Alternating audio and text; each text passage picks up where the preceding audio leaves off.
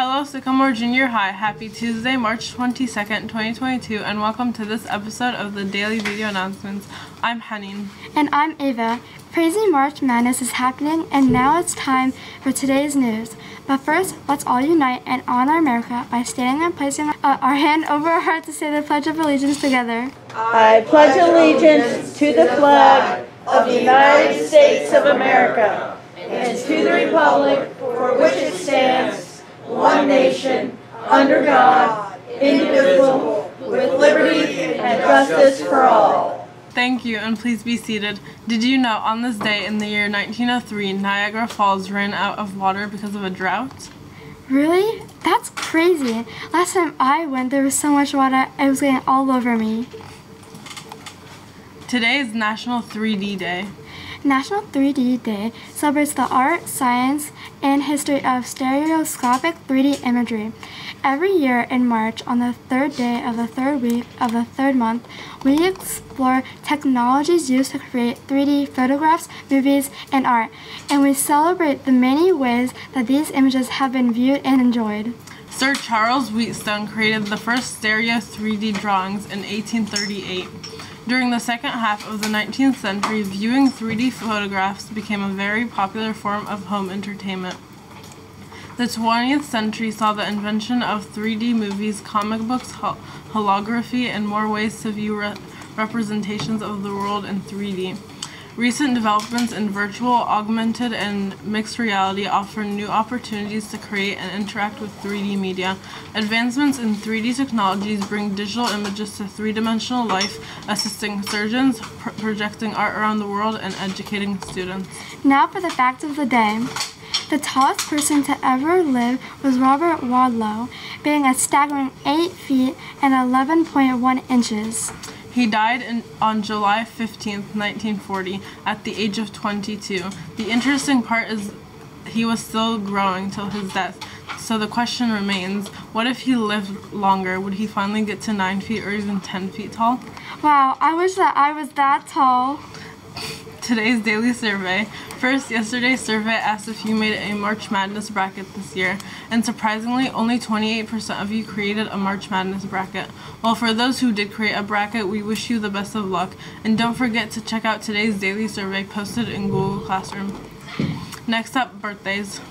Sorry for the confusion with birthdays yesterday. Students Ava B, Beth Haruz, M, and Sarah R. Today's birthdays are students Gabriel D, Sarah F, Ava O, and Ethan R. We hope you have a wonderful day to celebrate this week. Now over to our wonderful and magnificent Mr. Harris. Y'all like my flowers? Hey, good afternoon, Sycamore Junior High, and welcome to your video announcements. Decided to flower that up a little bit. Glad you like that. All right, a couple new announcements here.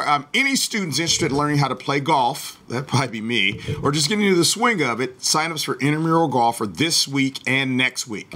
Use the Google Class code or the invite to join. Our first meeting will be Monday, April 4th from 3:15 to 4:30 in the back gym.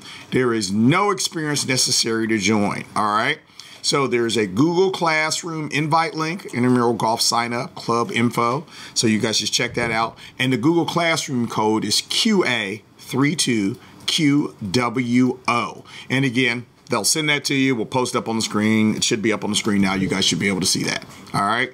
Intramural golf. All right. We the people, remember your competition is a couple weeks away. All units should be meeting together frequently outside the regular meetings to get ready. Next meeting is Thursday in the Media Center at 7 a.m. Please bring all your materials and research. We will be rehearsing for the next question. If you need space for your group to meet before or after school, please let Mr. Hammer or Mr. Gutermuth know. And the last time we're going to say this, if you got an email about red straight A tickets, please see Mrs. Manning in the counseling office for your letter to redeem your tickets. So everybody should got that email. If you're eligible to get that, do that. Go Reds. They're going to need a lot of help this year.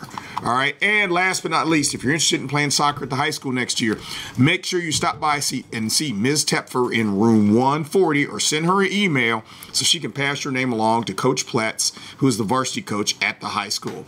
That's it for me. I'm out of here. Different flowers this time. Okay, spring showers bring May flowers. At least that's what they say. But it rains all the time here. I'm out. Have a good day. And now, Mr. Lavacombe with an important announcement. Alrighty, good morning, aviators. Hope you're having a great day. Just want to give you a heads up that everyone will be receiving an email at some point over the next week or so regarding your password for your Chromebook and it needing to be changed. We want to try to get ahead of this curve in order for us to minimize any issues and problems as we approach state testing. So you're actually going to receive an email from me as well that's going to outline some steps, very step-by-step process on how to change your password in order for us to proceed with the rest of the year. Everyone's passwords have to change every 6 months, and we're getting near that point for a majority of you, so we want to try to get ahead of this before we have any mass chaos. I want to thank Mrs. Carter and Mr. Villani for coming up with a step-by-step process. That'll be posted on the announcements that scroll on the TVs. In addition, I'll be sending that to you from an email from me. So keep your eye out for an email from the Google that says you need to change your password. Do not delete it. Act on that as soon as possible, and then keep your eye out for an email from me with those step-by-step instructions. Thanks. Have a great day. And now Mr. Lavacombe with Students of the Week. Good morning, aviators. Hope you guys are doing wonderful and had a great spring break. We are here with this week's Students of the Week. So for our students who are safe, responsible, problem solvers, and being respectful, first and foremost, we have Mr. Caleb Gerwe. Come on over. Congratulations. Good job. There's that. There is that. Good work.